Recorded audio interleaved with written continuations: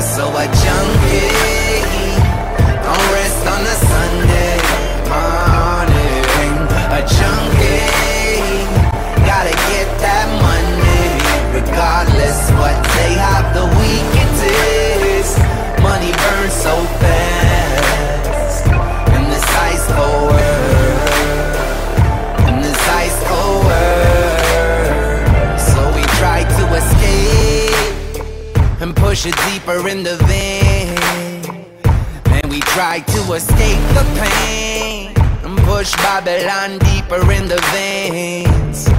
Because it don't get more Babylon than heroin, and it don't get more evil than crack cocaine.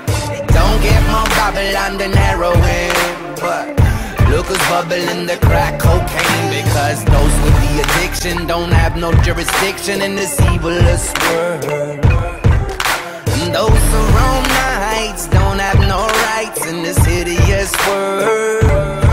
And it's such a contradiction that those with the addiction are just trying to escape, but wind up trapping themselves in a capsule of hell, in a system of hate. And that's why a junkie don't rest on a Sunday morning. A junkie gotta get cash money, regardless what day of the week it is. Money burns so fast in this ice cold world, in this ice cold world.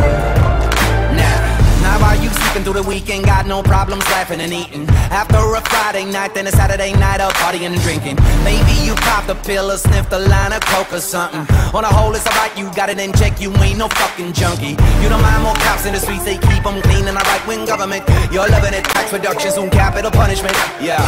Secretly wishing they go all out with that operation eradication to kill up all real junkies down at the station. Stuck in the same system they were trying to get out of in the first place. Addicted to their drugs, dependent in the worst case. I wanna know where's the solidarity with your fella man, cause all they wanna be is free. But a junkie can't sleep on a Sunday morning.